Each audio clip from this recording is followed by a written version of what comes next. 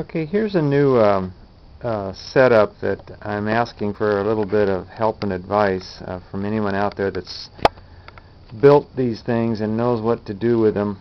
I've got this on a capacitor scenario again, no battery, with a solar panel, and I want to show what this thing is doing. Maybe somebody out there has advice on what to do about this, but let me turn it on and show you what's going on.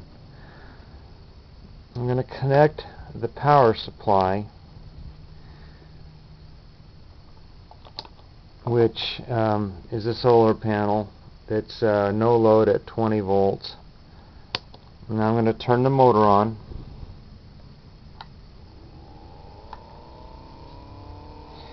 Okay, now that's the capacitor loading up, the big capacitor right there.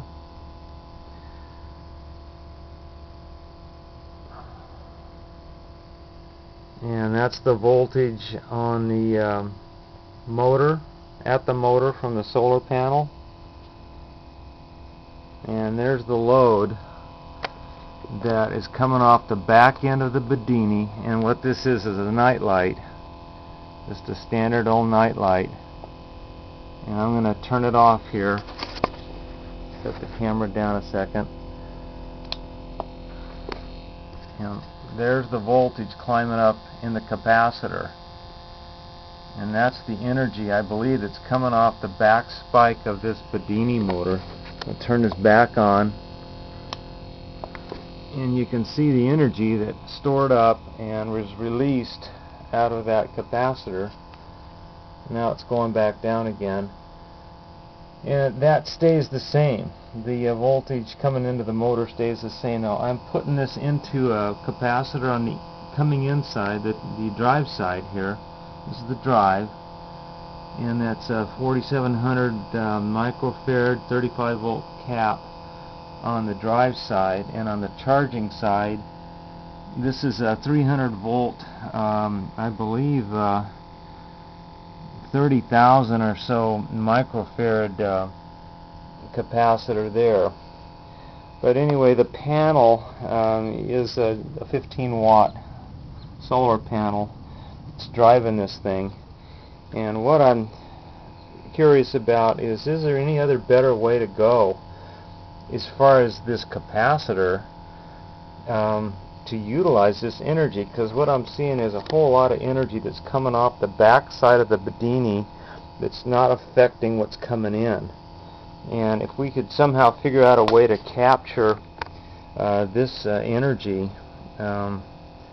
that is coming off the back, that would really help things out a lot. Now this stuff that's going on here, this is just the generator part of it. Don't confuse this. This is the first part of my experiment where I use the motor in here as a generator with a coil of wire going through a bridge rectifier, put it in series to charge up my rev up battery. All this system does here is it lets me rev up the motor,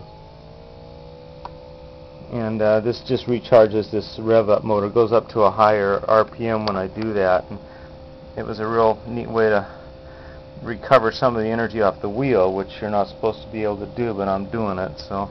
But anyway, that energy there is what I'm curious about. If anybody has an idea on what to do about this, when that thing climbs up and goes up to the 100 volt range, and it goes up in a hurry, and it doesn't affect that hardly at all. And then you turn this thing back on, that thing just comes right on out into the bulb.